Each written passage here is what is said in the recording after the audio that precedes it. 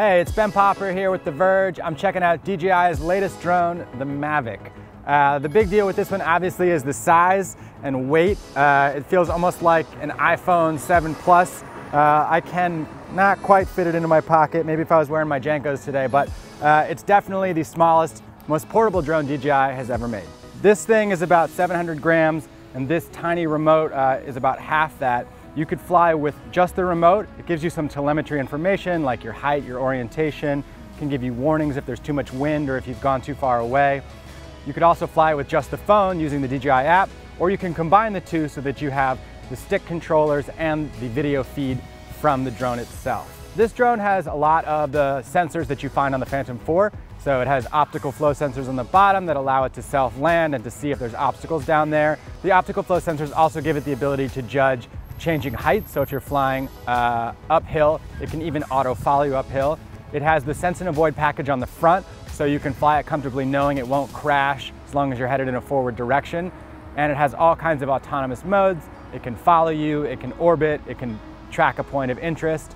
DJI also says it has some really fancy computer vision. It has the same subject tracking where you can drag a box around somebody and it will understand that that is the subject and automatically follow it. DJI says it also has gesture recognition, although that wasn't working on this prototype unit. But you can simply wave your hands if you want it to track you, throw them up in a big Y if you want it to start filming, and then put your hands up like a camera and it'll automatically take a drone, focusing on you and flying out.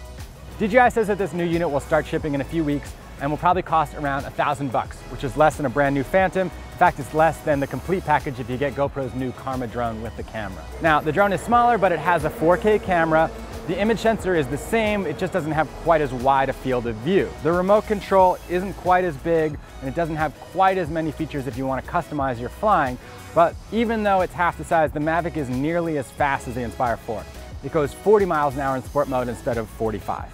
So what's really interesting is that over the last year, the drone industry has gone in a new direction. Before it was making bigger, more advanced, more powerful copters.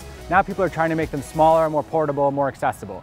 I think what's really interesting about the Mavic is that DJI has made what is probably the smallest and most portable of the high-end copters, and they've done it without sacrificing any of the advanced features that you would get on their more expensive drones.